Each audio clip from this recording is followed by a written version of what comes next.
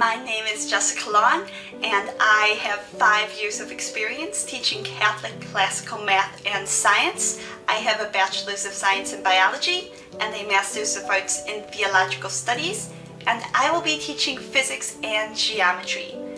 Physics is the study of God's beautiful material world.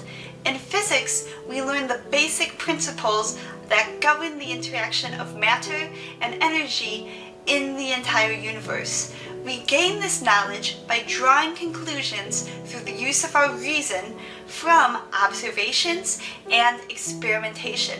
The knowledge of motion, matter, and energy that is gained in physics applies to the entire natural world.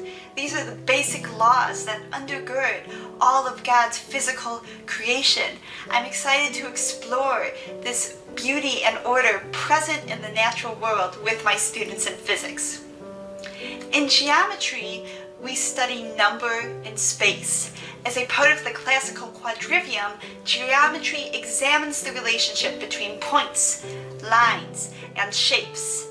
In geometry, we take that numerical knowledge that we gained in algebra and we add an increasing layer of complexity by applying this knowledge to space. As we do so, we learn that not only are there principles governing the non-material portion of reality, but that we can prove these principles are true using our reason.